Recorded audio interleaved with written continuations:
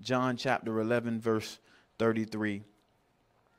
And the Bible says, therefore, when Jesus saw her weeping, and the Jews who came with her weeping, he groaned in his spirit and was troubled.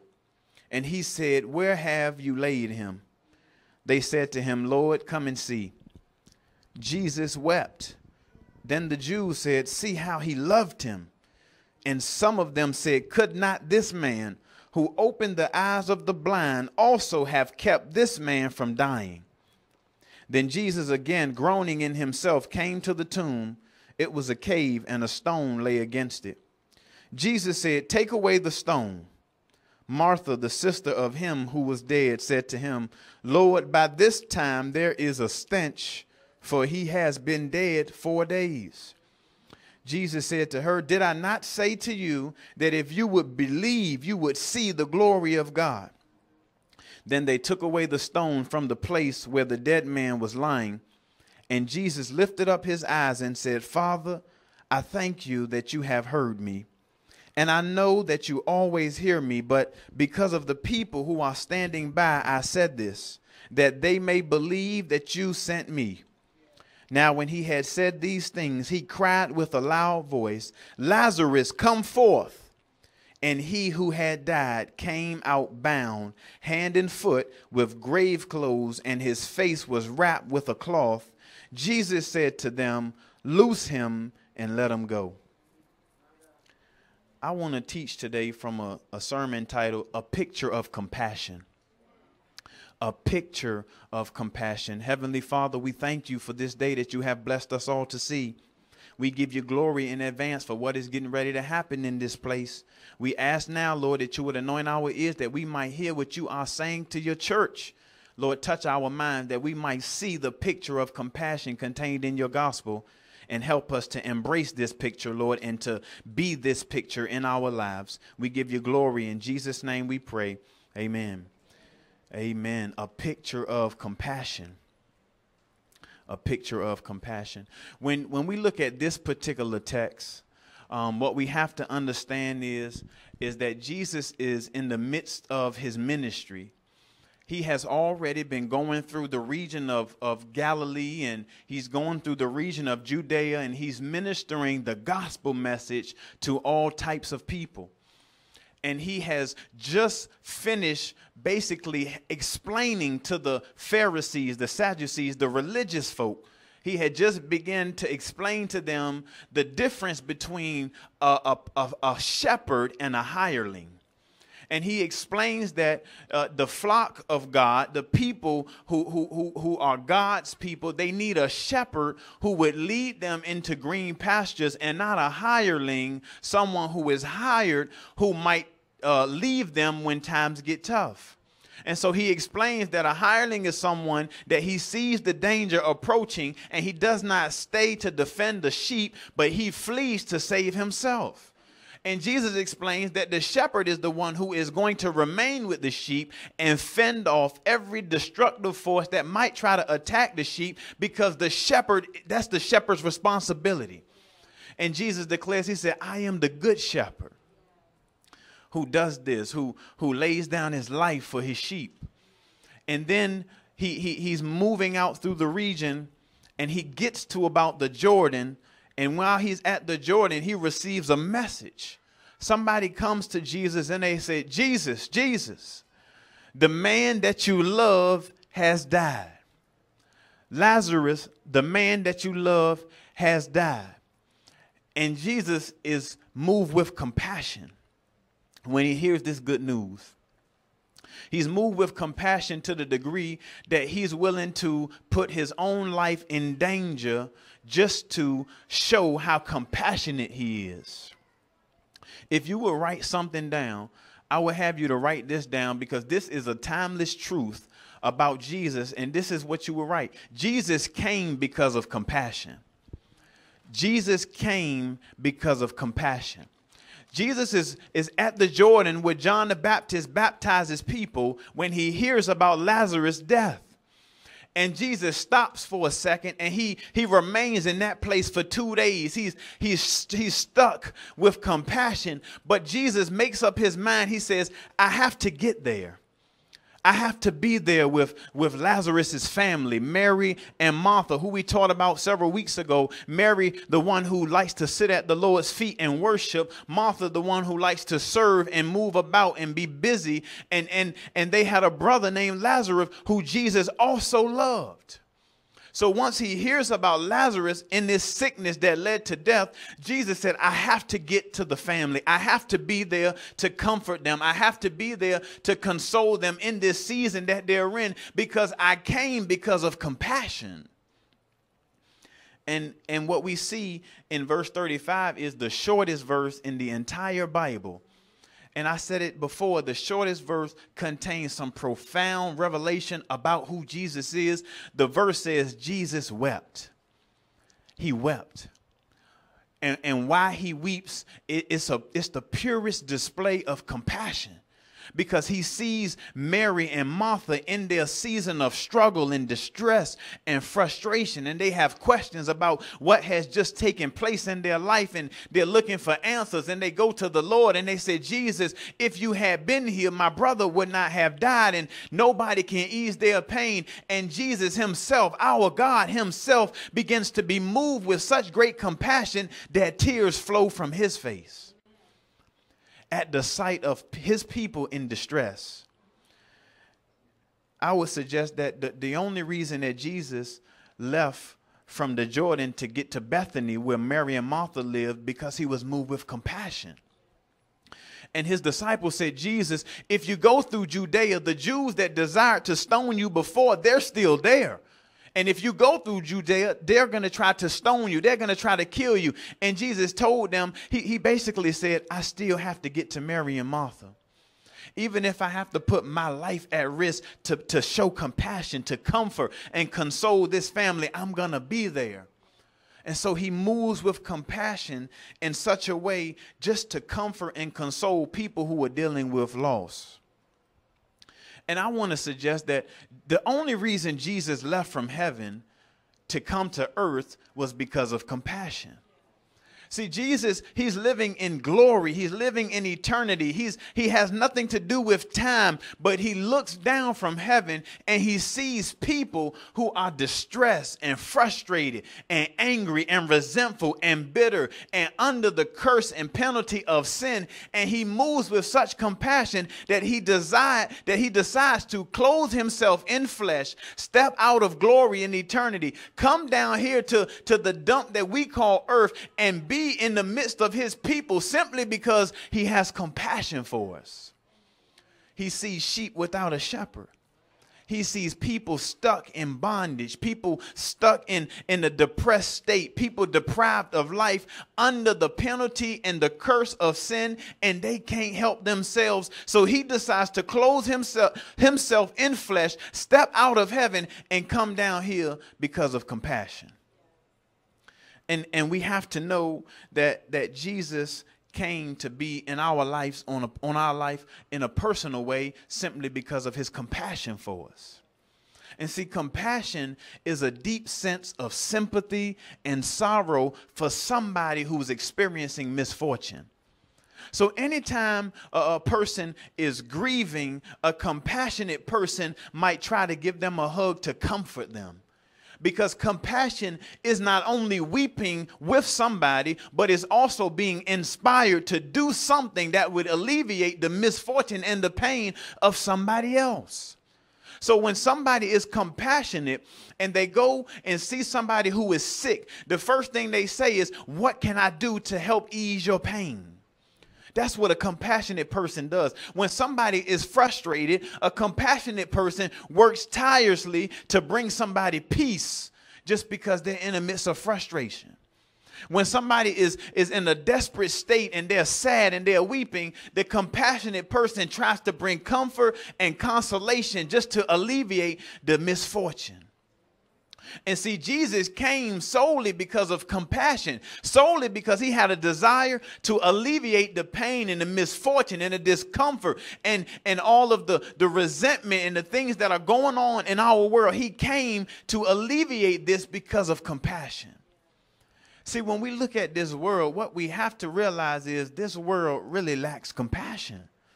That's what we're seeing when you see young men lose their lives. When you see police lose their lives, no matter what people, what perspective people use to look at our world, what we really see is a lack of compassion. Opposed to trying to do something to alleviate the misfortune and the pain and the hurt of somebody, people are not doing anything. And see, if Jesus would have just wept and that would have been it, then maybe we would be justified with just feeling the pain of somebody and not doing anything. Maybe we would be justified in watching the news, seeing these murders and these killings, and then turning off the TV and going back to sleep. Maybe we would be justified if Jesus only wept. But not only did he weep, but he made his way to Bethany, because in his heart and in his mind, he said, I can't stand to see this happen in this world. I've got to move in such a way just to try to alleviate the pain, just to try to alleviate the discomfort. And we have to do what Jesus has done in our day and age, because God is looking for compassionate people who have a desire to alleviate the pain, who have a desire to alleviate the destruction, not to engage in the destruction, not to clap when somebody's life is lost. Because the reality is, no matter what perspective we lose, we have to take on the mind of Christ. We have to look at every situation through the eyes of Christ and say, that is a soul that is lost too soon.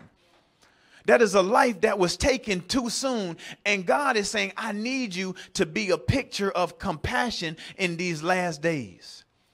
He's talking to his people and he says, listen, I know your heart aches with concern, but I need you to start doing something.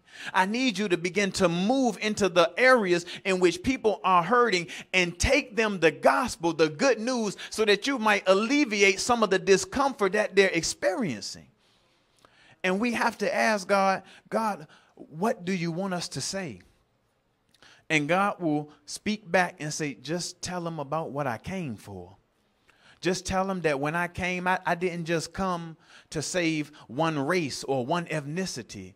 Tell them I didn't just come to save those who are well off and wealthy. Tell them I didn't just come to save those who lived in Judea or the region of Israel. Tell them I came to save the world. Tell them that I was moved with such a compassion that I cried seeing the destruction that was working in their midst, that I wept because I seen life being taken, and that was never my plan. Jesus was moved with compassion. And see, he was moved with compassion because he understands what we're dealing with. See, Jesus understands the pain that we experience. He understands the discomfort that we experience. He understands the frustration that has been building for years because we're continually looking at a world that lacks compassion. And we're trying to find answers to why in the world nobody wants to say anything with all of these lives being taken. How in the world can people be silent when lives are being lost?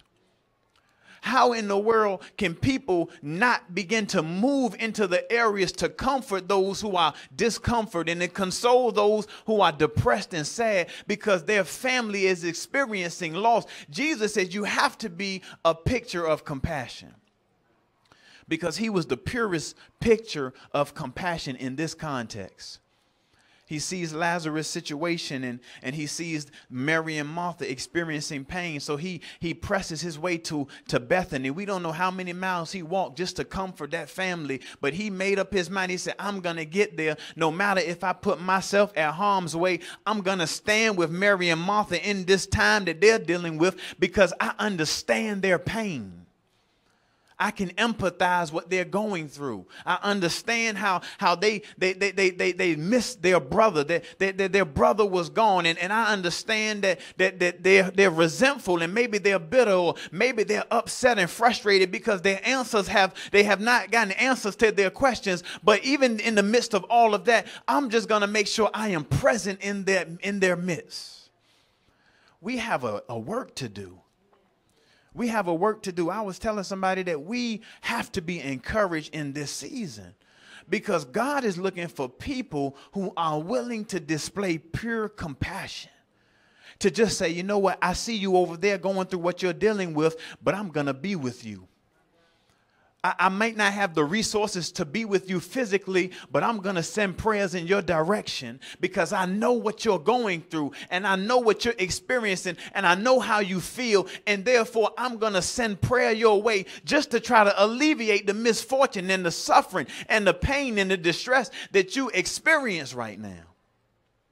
We have to be a picture of compassion. As God's people, we are obligated to follow Christ, to be like Christ. And when I looked at this text, I see Jesus moving solely because of compassion. The Bible says that he wept. He didn't just weep because he wanted to weep. He wept because he was moved with compassion to alleviate some pain and some distress that had happened. He came to bring healing to sickness. He came to bring joy to sadness. He came to bring relief to depression. Jesus came to be in our midst, to be in our lives. He came not only to Bethany, but he came to Virginia, and he's coming to Suffolk, and he's at our doors right now, and he's knocking on our heart saying, I'm here with you even in what you're experiencing, because I understand what you're going through, and I'm here for you. And this is the gospel message that Jesus is telling us to go out into the world and teach. He said, just tell them that I'm here with them. When you tweet, or when you send an Instagram, or when you send something over social media, let people know that I'm here with them. You might be experiencing sadness, but I'm here with you. You might be afflicted in your body, but I'm here with you. You might not understand why this had to happen, Mary and Martha, but I'm here with you now. I'm on the scene, and I've come to console you and to comfort you and let you know that the best is still yet to come, even though you may not be able to see past your situation. Jesus is a picture of compassion. The Bible says that he wept, but he pressed his way through just to be there for Mary and Martha, to let them know that I'm here for you. The second thing I will have you to write down is this: Jesus came to call us to freedom. He came to call us to freedom. Now, I want to be very simple with this sermon. I don't want anything so creative, so deep that we can't convey it into the world. So when you leave, I want you to be able to explain that Jesus came because of compassion, and that Jesus came to call all of us to freedom. That's what this thing is about. It's about being called to freedom.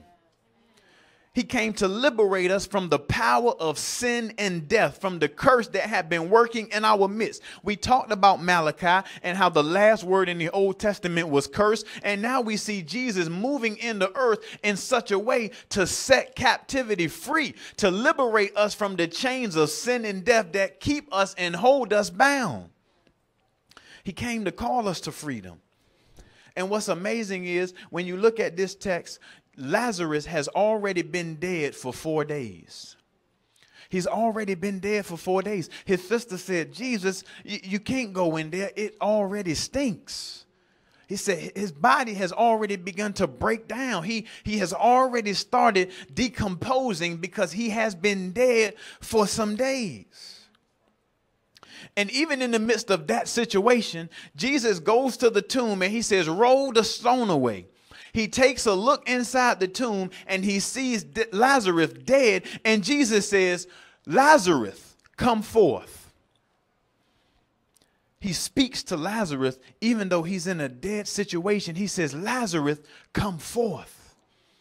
Come out of that lifeless situation. I can't stand to see you deprived of life. I can't stand to see you in a way in which I never destined for your life to be. I can't see you in that dead condition because that wasn't my intent. It was not my will that any should perish, but that all would come to repentance and make a turn, that all would experience the life that I have come to give them. He said, Lazarus, come forth.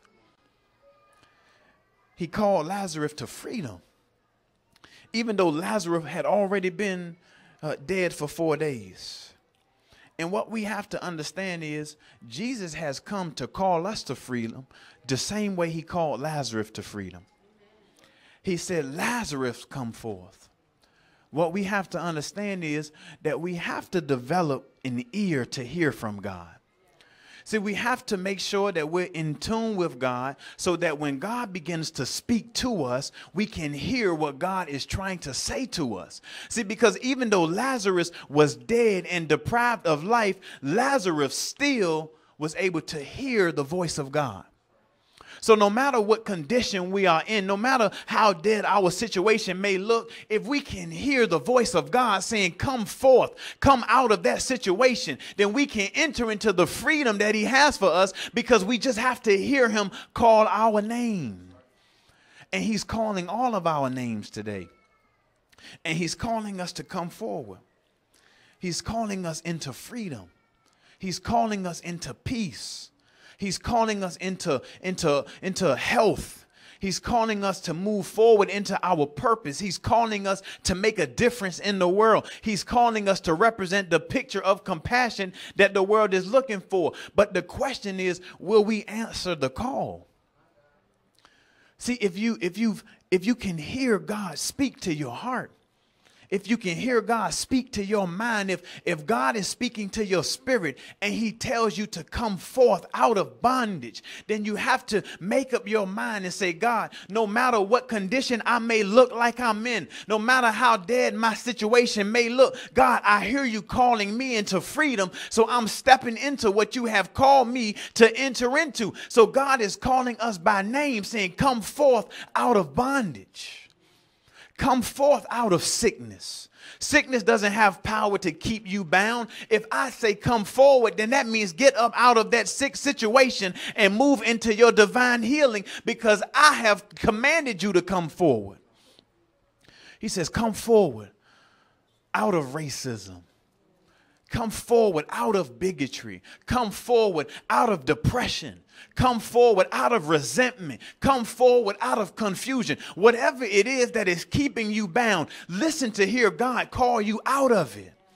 He says, come forward out of affliction, and come forward out of drug addictions, and come forward out of identity issues. I need you to come forward out of what is trying to keep you bound.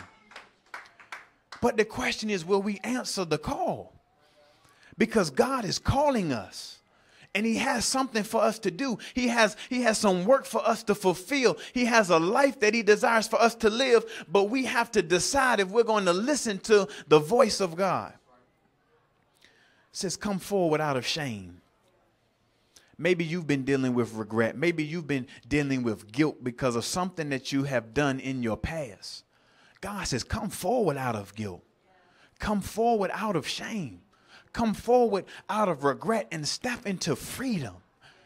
Can you imagine living your life without any bondage keeping you? Can you imagine living your life completely free from every worry of this world? Just imagine living your life without being concerned with how the day is going to end, or whether you're going to have enough food to provide, or whether you're going to work enough hours to make enough money to pay rent or the mortgage. Can you imagine living life in complete freedom? God says, come forward into freedom. He says, stop worrying, stop being concerned. Let it go. I'm calling you to freedom. But the question is, will we answer the call? See, because Lazarus, he had a choice to make. He heard the voice of God, and he still had to respond. He could have said, I'm going to stay right here in this tomb. I'm going to stay buried by my burdens. I'm going to stay buried by my concerns. I'm going to stay burdened and buried in all of this chaos going on in this world. I'm just going to stay in the cave, in the place where people go when they have no life in them. despite the fact that Jesus called him to experience freedom. So we have to make up our minds and say, God, I'm going to answer the call to come out of this. I'm going to answer the call to step into peace. I'm going to answer the call to step into my healing. I'm going to answer the call to step into my purpose. God, I know I made some mistakes, but you are not finished with me. You have something for me to do. There's somebody on this planet who needs to hear what I have to say, God. They need to hear the gospel from me because I'm unique in the way you have made me. And if I don't share the gospel, God, maybe they'll never receive it. And maybe they will be the next Lazarus who never hears the voice of God calling them to freedom. God said we have to be a voice. We have to begin to declare what Jesus is declaring in the world. We've got to look at people and say, you got to come out of that. You can't allow depression to hold you in bondage. You can't allow fear to stop you from moving into your destiny. You can't allow guilt to stop you from being who God has created you to be today. Forget what has happened in your past, because God is not the God of the past. He is not the God of behind you. He is the God of what's in front of you, and he desires to move you into your destiny. But we have to be declaring what God has declared. He says, come forward out of that. Just touch somebody and say, you got to come out. You got to come out. And the reality is some of us got to tell the church, you got to come out of the church. You got to come forward out of the church, into the communities, into the world, the way Jesus told us to do. He said, go into all nations, not into all buildings, not into all churches. He said, come out and go into all nations, into the world, teaching them the gospel. Letting them know that I came because of compassion and I came to call them all to freedom.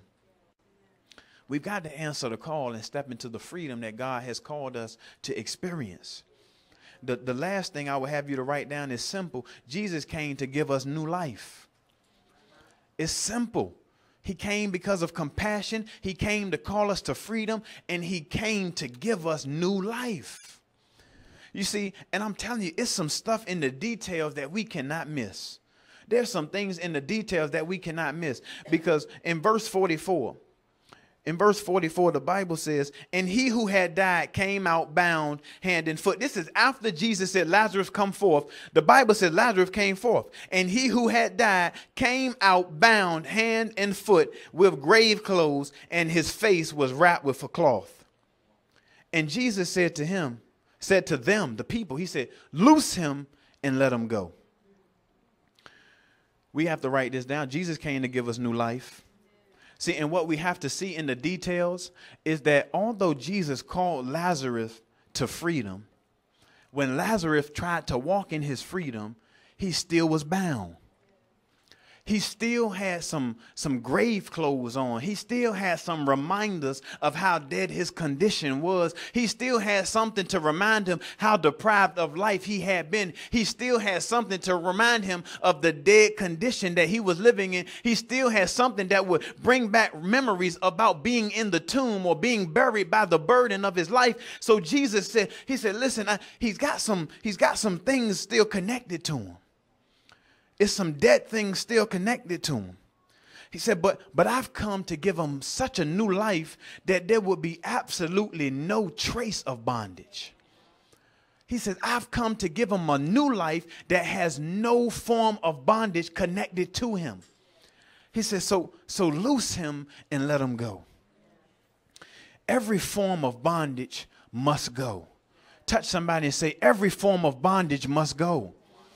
Every form of bondage must go. Bondage from your past, bondage from your former relationships, bondage from your upbringing, bondage from your job, bondage from sickness. Every form of bondage must go out of your life, because when Jesus says come out of this dead situation and walk into freedom, he sees that you're trying to come out, but it's still some dead things connected. So he has to declare over your life, loose him and let him go.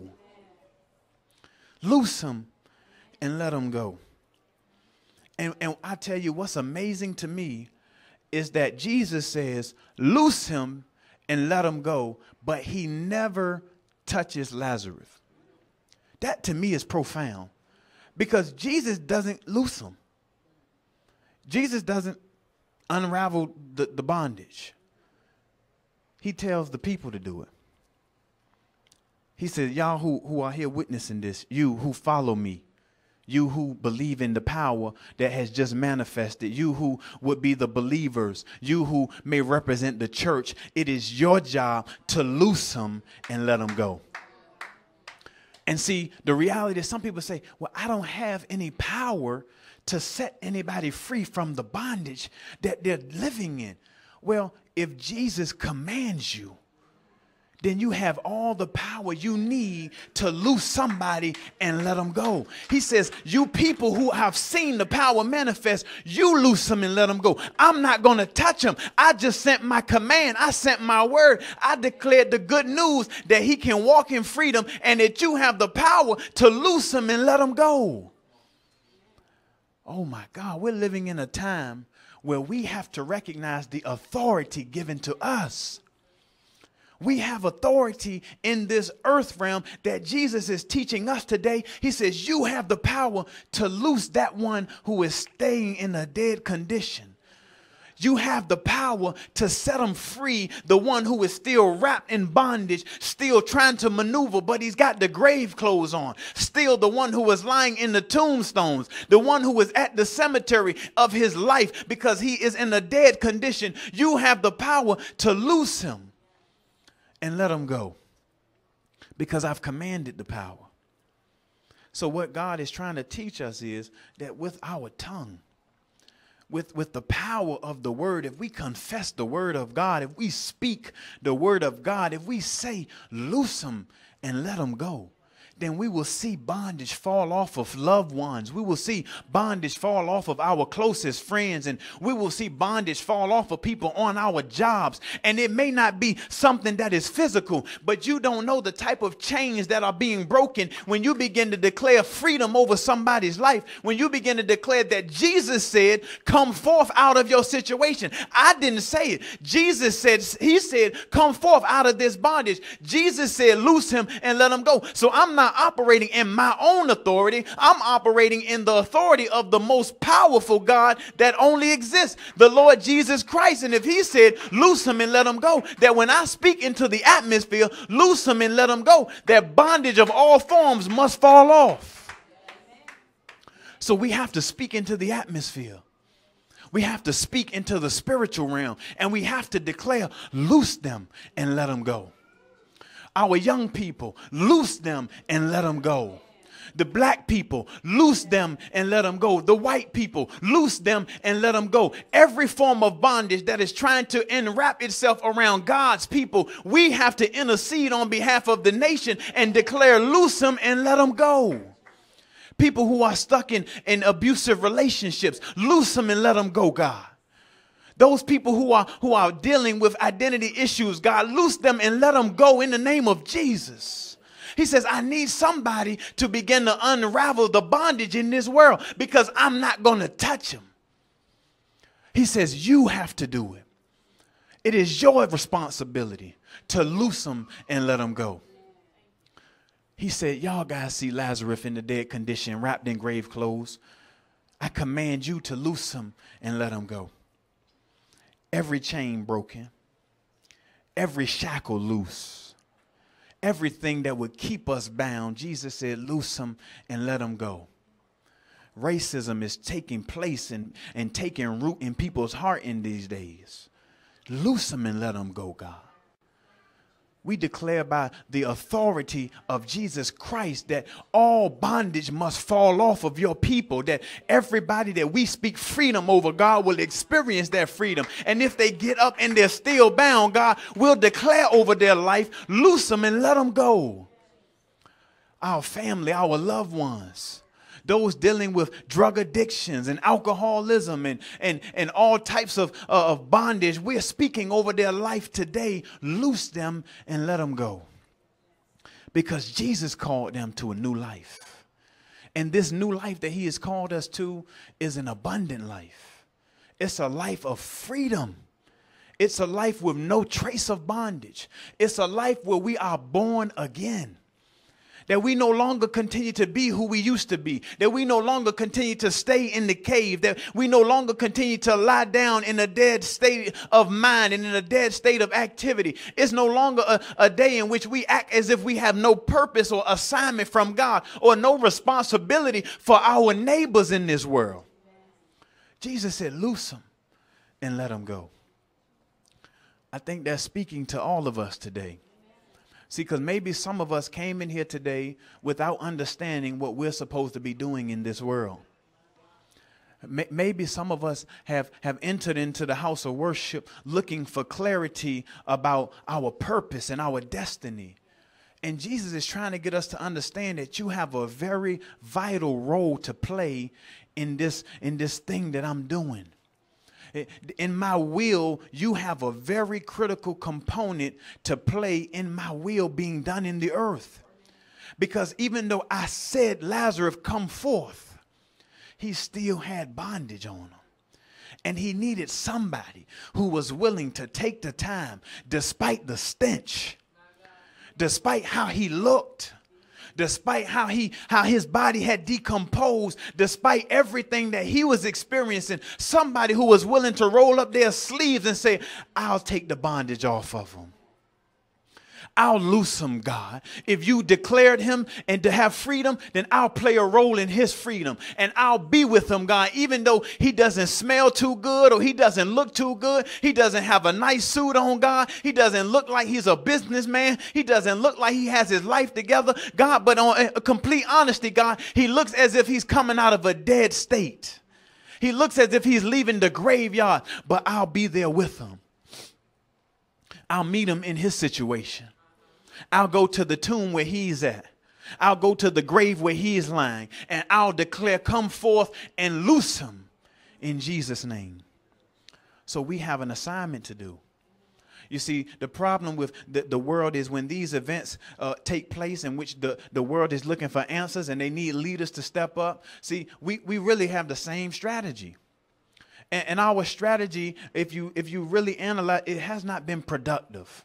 It has not been fruitful because we continue to try to operate without God. We keep trying to create answers within ourselves as if man is really going to solve some of these problems. And we don't recognize that this is a spiritual battle, that it is wickedness in the atmosphere, that the spirit of death and the curse of sin and death is operating all around us. So when we see people perish before their time, what we're witnessing is the curse of sin and death. And Jesus says, I have come that they might have life. I might come that they actually live beyond this meager thing that we call life on earth, that is capped out at 120. But my desire is that they might have eternal life, that beyond the grave, Lazarus, you can live again. That beyond the dead situation that might try to keep you bound, that I will open up the graves and call my people to me, even though they have been deprived of life on earth, they will live again for eternity. That's what salvation is. That's what we have to declare to the world. That this is not it. That you can try your best to have a good old time down here, but that's a short time if that's what you're banking on. But I'm trying to get you to understand that God has new life for you, for you to be born again in the spiritual realm, so that you might be liberated from the curse of sin and death, and that you might live again in eternity. See, I want to conclude with this. We have to live our lives in such a way that we represent a picture of compassion. When people look at us, they should see the compassion in our hearts. They should see that we empathize with them, that we understand your pain and your misfortune, and we're going to weep and cry with you. But not only that, we're going to make our mission, our life mission, to ease your pain, to alleviate your misfortune, to play a role in your freedom. We're coming wherever you are to call you to freedom. In the name of Jesus Christ, if you have a stone blocking you from freedom, we're coming and we're going to remove the stone. Jesus didn't remove the stone. He said, y'all guys, remove the stone. He's talking to his church in this day. He's saying we have to look as if we have something to offer to the world. That we have to be confident in the gospel and in our own ability and our own assignment and our responsibility. God says, I need you guys. I need you. You might have thought you were small. You might have thought that you was unworthy. You might have thought that you was too imperfect, too flawed. He said, but that's who I need to remove the stones. That's who I need to say, come forth out of that bondage. That's what I need for somebody to hear, loose him and let him go. Because if you continue to allow doubt to stand in the way of your destiny, somebody will stay behind the tombs longer than they're supposed to. And they may never hear me saying, come forward into freedom. Come forward into peace. Come forward into joy. Come forward into hope. Somebody might stay in depression simply because we doubt the assignment on our lives. Simply because we refuse to say, come forward into freedom and loose him in Jesus' name. You don't have to worry. God didn't say it's your own authority. He didn't say it's your own might. He said, just say what I've commanded you to say. Loose him and let him go. Our world is grieving right now. People are hurting right now. Some people have lost all hope right now. And they need the gospel. They need to know that good news exists and that good news is available. But what they really need is somebody to carry the gospel to them and say, I understand that you're over there and you have some obstacles, some obstructions blocking you from hearing from God, but I'll remove the stone. I'll remove the stone from my own heart first so that I might even have compassion for you. And once we begin to remove the stones out of our own way, because not only was the stone blocking Lazarus, but the stone was blocking Jesus. And so some people in our life that are our loved ones and our friends, not only do they have a stone blocking them from God, but there's a stone blocking us from them. And it's something that we have to roll out, whether it be skin pigment or financial situations or culture, whatever it is that is blocking us from reaching out to those who are in the tombs. We have to roll the stones away and begin to speak to somebody and say, come forward. God is calling you today. He says, come forward. So let us represent the picture of compassion in these last days. Let us go out into the world with the good news gospel. Let us walk in the authority that God has given us to declare freedom over somebody's life. And it might start with declaring freedom over our own life. Maybe we have to look into the mirror and say, you are free from the guilt, from the shame, from the regret. You are free from your past. You are not who you used to be. You can let it go. You can be free and walk in liberty, because who the Son sets free is free indeed. So let us begin to speak into the atmosphere and let us intercede for God's people and call them into freedom in these last days. As we close, I want to ask, is there one person who needs salvation?